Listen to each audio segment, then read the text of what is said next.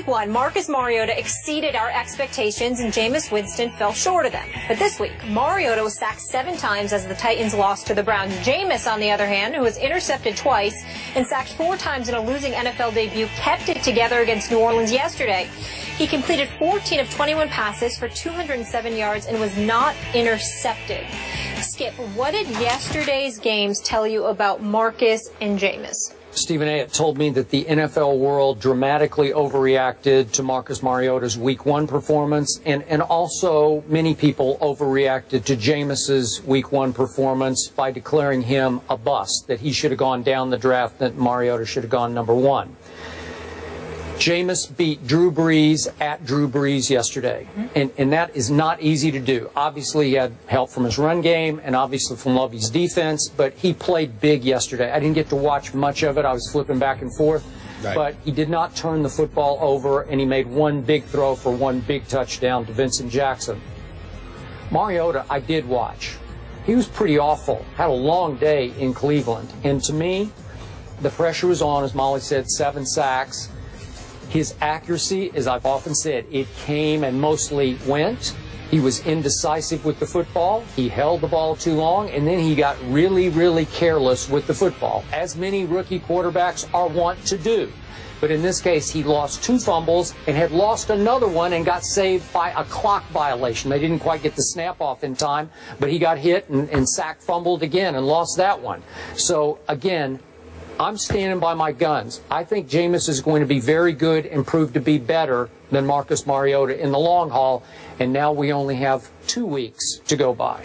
Well, I agree with you on your second point, not on your first. I think that a lot of people overreacted by how awful Jameis Winston was in Week 1. I thought he did a good job yesterday. I thought he was steady, didn't turn the ball over, completed 14 of his 21 passes, threw a touchdown. Doug Martin was running the football relatively effectively. He was. More than 4 yards. A carry finished for 78 yards on the afternoon. And I just think that, you know, excuse me, from that perspective, I thought it was fine. I do think you're being a bit hard on Mariota. Here's why.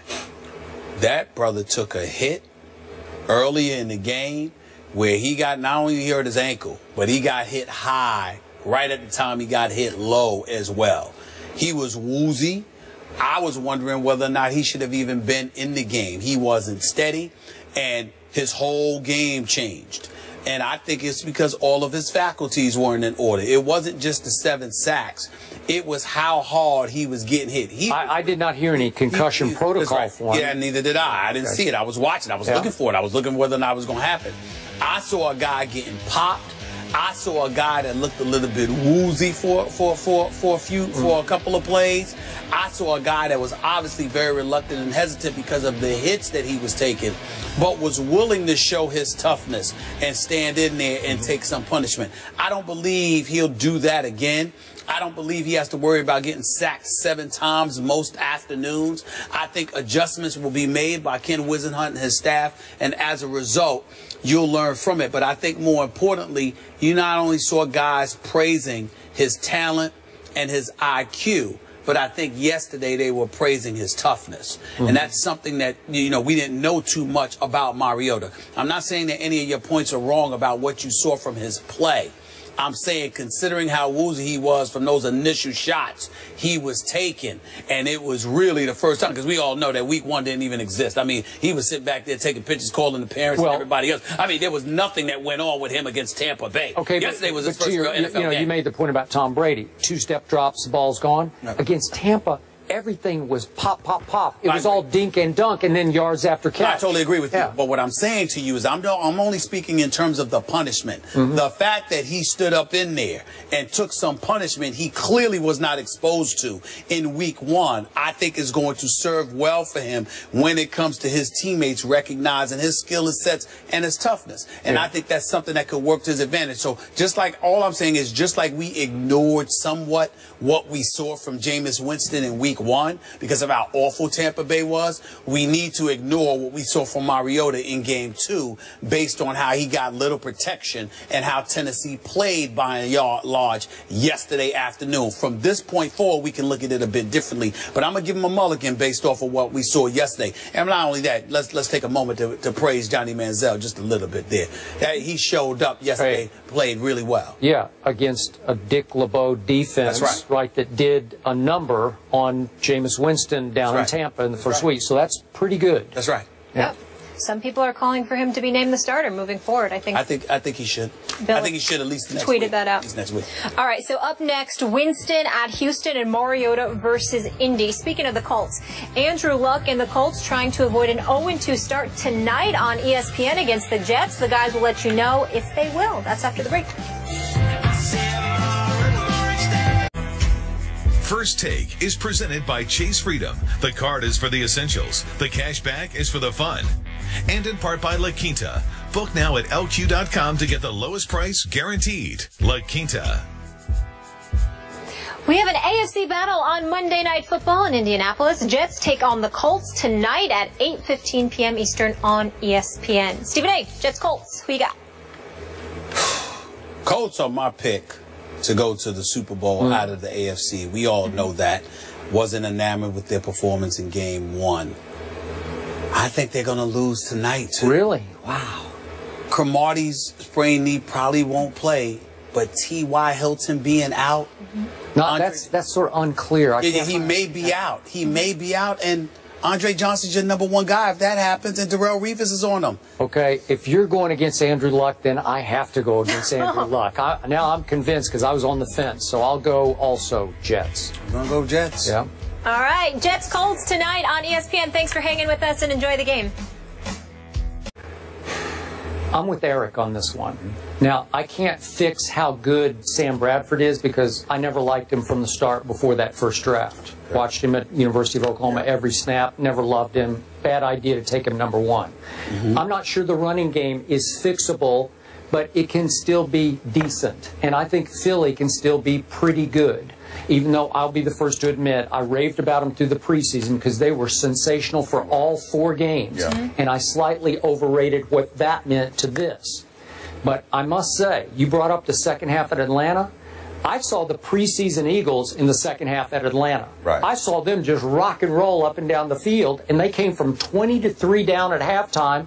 And if Parkey had made that, what was it, like a 44-yard field goal, they win the game. I'm pretty sure we're talking about the 1-1 Eagles. And in a way, because you got Philly roots, you tend to overreact a little bit like Philly fans overreact, especially after Dallas does that to you. Really, it's the 4th straight year they've lost at home to Dallas, but it's 3 straight years Chip Kelly has lost at home to Dallas. Can I give my Cowboys defense a little bit of credit instead of heaping all the blame on Chip Kelly? Because in 3 tries at home against my Cowboy defense, Chip Kelly has averaged 13 points a game. That's phenomenal. Against every other opponent at home, Chip Kelly has averaged 30 points a game. That's wow. Okay, no, what that says something. Like they've got your number here. And by the way, not that I'm going to defend Byron Maxwell because you're dead right about everything you've said, but remember, somehow my Cowboys held on to the football for 40 minutes of that game. They dominated the first half in time of possession, so it's 40 minutes to 20 minutes. So that means Byron and company are on the field, and you can certainly speak to this. It's a lot of snaps, man. Tired. I mean, you're just worn out. You're right. And I think a couple things when you're playing the Cowboys, we always talk about time possession, not important with the Eagles. It needs to be important when you play the Cowboys because what they need and want to do in running the football. And the running game needs to be fixed more like the Patriots when they run LeGarrette Blount. That's the adjustment that Chip Kelly needs to make with the running game as far as DeMarco Murray is concerned. And I agree with you. I think the Cowboys don't get enough credit or didn't get enough credit of doing a good job. Now, I knew they were going to do a good job against Murray because, you know what, you're pumped up, you're excited about playing, that guy, even the punter. And I don't think he's sideline. But the job they did against Sproles was spectacular. It was pretty good. Sproles has been successful in any type of situation. They did an outstanding job against Sproles. So I think LeGarrette Blount more for the Eagles running game and then defensively, they need to pressure the quarterback more. Ladies and gentlemen, first of all, it wasn't just about the Eagles defense. It wasn't just about the Dallas Cowboys holding on to the football. The Philadelphia Eagles, they went 3 and out on 5 of their first 7 possessions, and the other 2 were 4 and outs.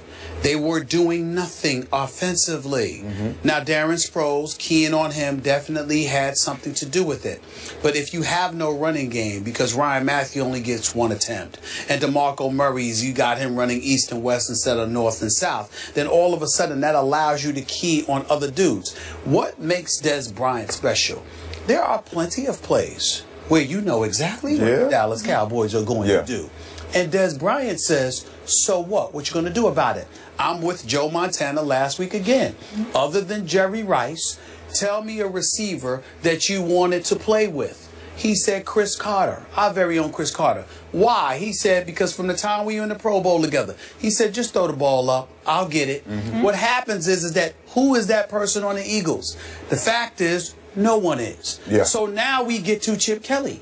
Back to Chip Kelly. Because Chip Kelly is the one that made those decisions. He made those modifications. Can it be fixed? Of course it can be fixed because they have the talent. The question about them is their culture and the toughness that comes with it.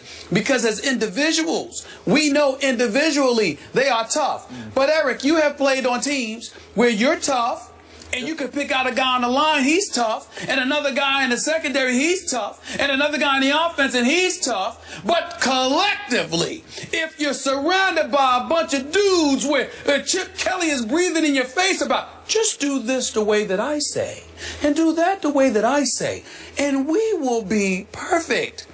That ain't the man's game that we are accustomed to see. So how did Chip Kelly, what was his first 2 years record? 10-6, 10-6? Right. And then last year they got to 9-3, if I remember, before they cratered? That's right. How did they do that? You also have to remember, because we all know that the man knows football and he can coach. Nobody's saying otherwise. The problem is that those were with other players. He got rid of 9 different dudes, all contributing for other teams right now. He has changed the culture of this team. The guys you're talking about who will be able to make a play even when the play looks like those guys are gone. They're a guy who can make something out of nothing. They're not tough guys. They're just talented guys. I'm sorry. Y'all finally hearing me now? Well, but you've been talking about soft. I'm talking about talent, man. I'm saying they're talented guys. They ain't tough. Talented, not tough. Let's leave it there. You ain't tough. What are you? I'm talented. You ain't tough. What are you? You're not in the league. You're soft. Got to be a rough rider. It's football. It's got to be a rough rider. This ain't tennis. We got to put flags on the quarterback, though. Yeah. Eric, thank you so much for being with us. This was fun. We appreciate you. Enjoy the games tonight. Yes, sure. Week 2 was a role reversal of sorts for the 1 and 2 picks. I'm confused, gentlemen. Need you to help me out. So what did Week 2 tell us about Mariota and Winston? They'll break that down coming up.